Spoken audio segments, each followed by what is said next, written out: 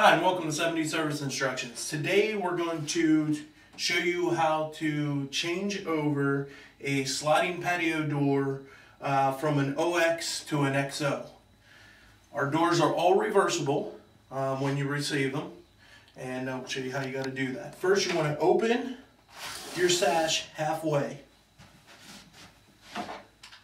Using a utility knife and a putty knife, there are hole plugs that cover the adjustment screws for the rollers. So you want to get behind that and pry them out.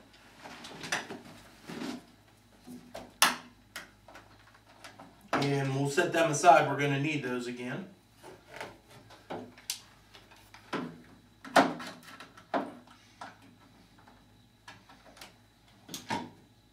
Sometimes they can be a little tough to get out, but just pry them on out, they will come out. Then with a standard size screwdriver, Phillips head, you just turn the screw for the adjustment to the left, and that will adjust the rollers down to its lowest point. Make sure you do both sides.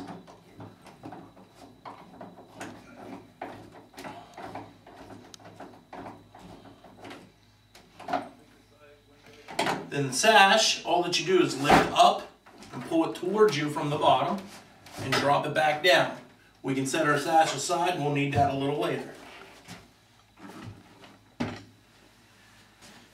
Now we want to remove the track from the door. First, we want to remove the bumper, which is the sash bumper that softens when it opens. You can just take that out, set it aside. You can use a screwdriver and pry the bar up. You can also use a claw hammer to get underneath and pry up. And all that you're doing is prying that track. It snaps in there out of the channel.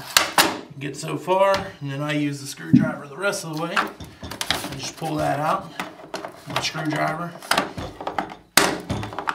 And just pry on the channel, and it will eventually come out. We want to set this track aside. We're going to need that here shortly.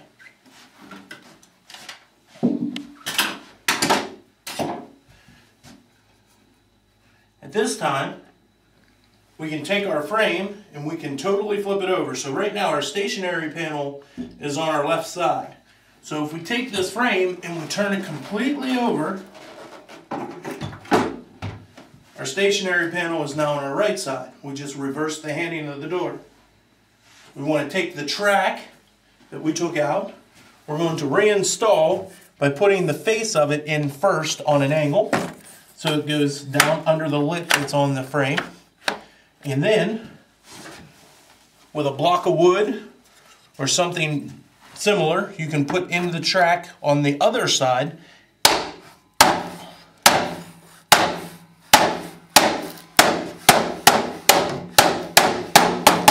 And all that you're doing is snapping that track back into the channel. Now that the track's back in there, your bumper can be placed back in on the opposite side it was in before. And just pushed into the frame. And at this point your frame is done and you can go to your sash. So now we want to take our sash, and what we're going to do now is reverse the hardware. So on the top side of the sash you had open holes. The bottom had your rollers. We need to take the rollers out and reverse those using a screw gun. We're just going to take these out, 4 screws.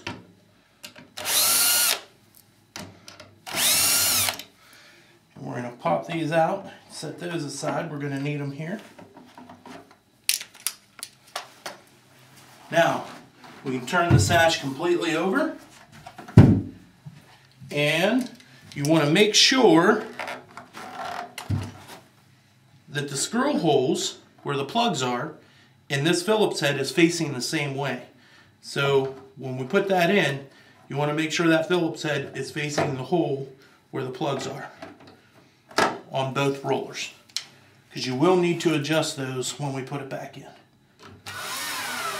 Everything is pre-punched and pre-drilled, so you can just run your screws back in. Fits right in there.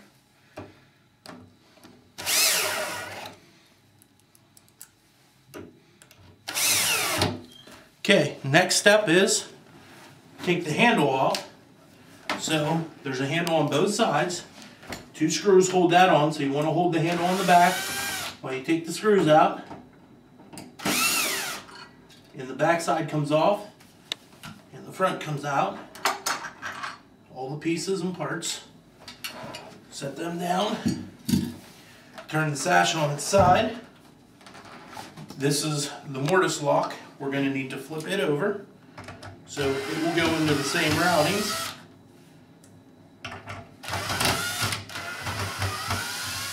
Two screws on there, the 2 end screws, the 2 center screws you don't have to worry about, just the 2 end screws. Turn that over, put it back in.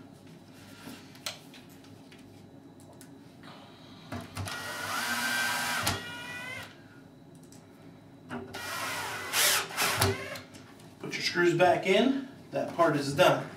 Now, knowing that this is the bottom of your sash now, and this is the top, because you reversed it, that means the sash is going to operate this way. You want to make sure you put your handle back on properly, because now you just changed the handing for your handle also.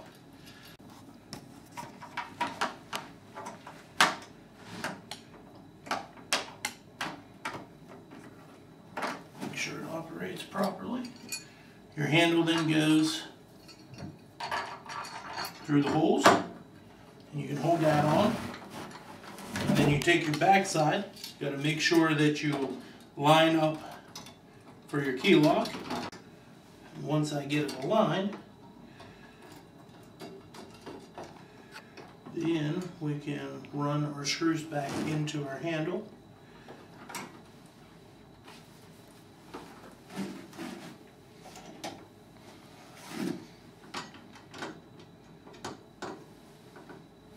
It's easier to do this when you're actually standing up and facing it.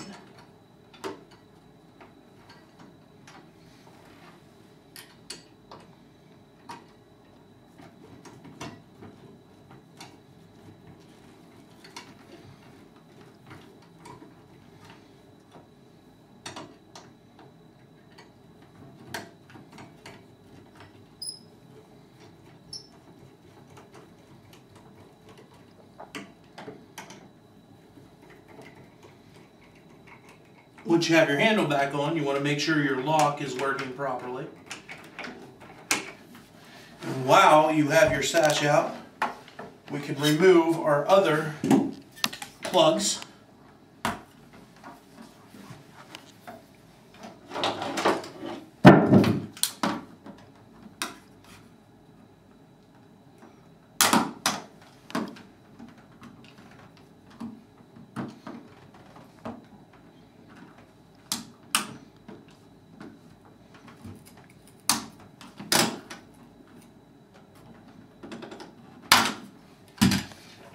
Put these ones in the top.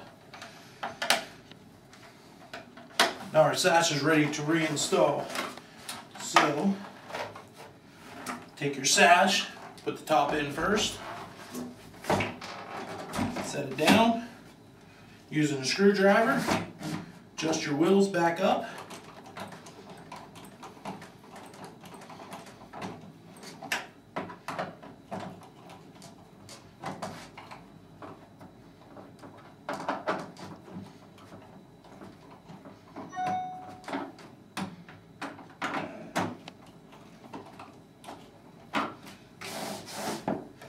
With your plugs back in your holes.